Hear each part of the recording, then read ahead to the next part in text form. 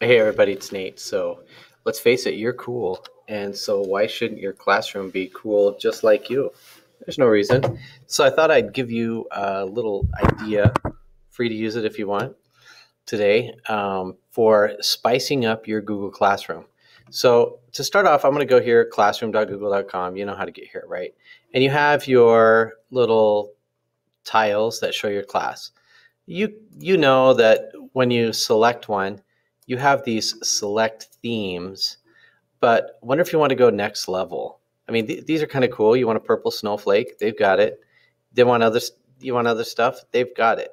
But I wonder if you want to go next level. I'm going to show you how to make yours really custom, and it's not too hard. You're just going to need a couple things. First thing we need is this template, and if you'd like it, just email me, and I will send you a copy.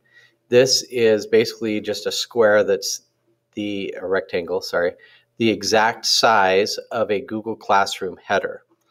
Also, we're going to want to install the Bitmoji Chrome extension. So to do that really quickly, just go to the Chrome Web Store and you're going to type in Bitmoji, okay? And we're just going to get version 1.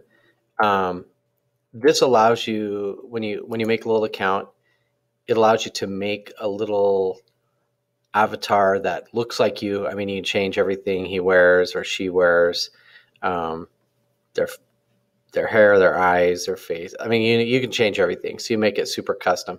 And what's cool is then you can put these in emails, on documents. You know, you could even use them as like feedback for kids, whatever. But I'm going to show you really quickly.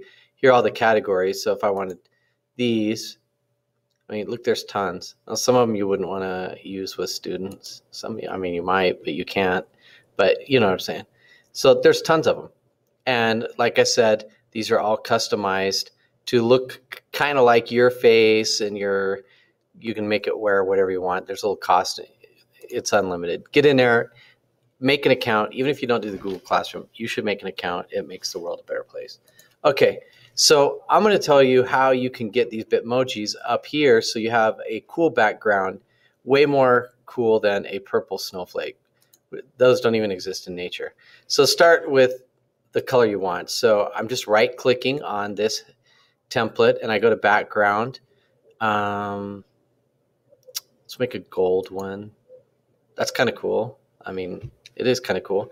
And now, since I have the Chrome extension installed, you can see this little Bitmoji icon up here. I'm just going to click it, and then I can select any Bitmoji I want. So I think I'll do a funny one. I'm looking at a funny category. That one's kind of cool. So I'm going to right click on it and copy image and paste, and boom. Now you can see this image. I can make it small, I can make it big, but with the template you kind of know how big you want. Obviously there's going to be text in the middle here, which is your title of your course and stuff like that. So you want to leave the middle kind of open. Let's do another one. Let's just do like yellow. Why not? So I'm right clicking, copying, and pasting. So now this is going to be my header. The last thing I need to do is go File, download it as a JPEG. So I download that as a JPEG, and boom, you can see it just showed up right here for me. So when I come back to my class, I've got to open twice. Now I'm going to, where instead of select theme, I'm going to upload a photo. And since I just did it here, I could do the select from the computer, but it's super easy just to say, show this in a folder. And I'm just going to drag this in, and bingo. Now you could see it would cut it off a little bit. So I'm going to extend these all the way.